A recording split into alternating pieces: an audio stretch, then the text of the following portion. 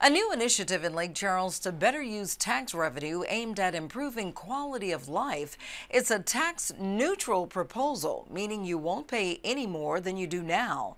But as Haley Jefferson explains, it would require a vote at the polls. LC REBOUND. City officials are calling it a major infrastructure and quality of life investment. It will include transformational projects aimed at sparking economic growth and diversity. People living here for a job is great, but people wanting to live here and enjoying live here is another thing altogether. The proposal will modernize the city's tax structure by allowing citizens to continue paying the current 10.2% sales tax, but allocating it differently. Of the local sales tax paid, 2.5% goes to the city of Lake Charles. It's not a tax increase.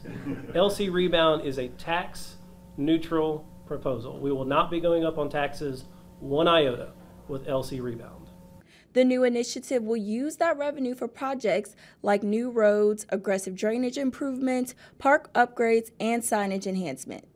The projected total cost is $190 million.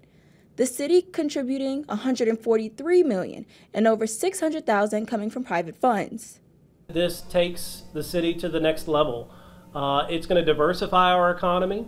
It's going to increase tourism, and we've had certain sectors that have been kind of the backbone of this community for a long time from an economic standpoint, and economic diversity is really important in today's day and age. Haley Jefferson, 7 News. The tax changes will be on the November 18th ballot.